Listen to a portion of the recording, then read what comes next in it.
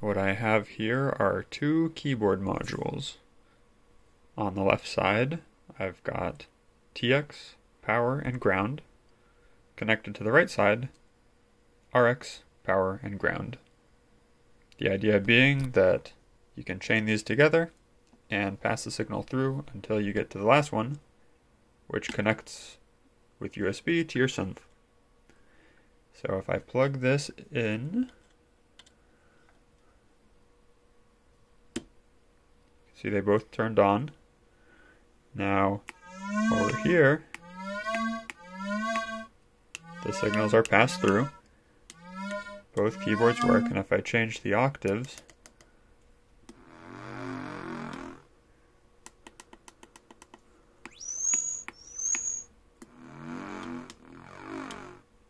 there you go.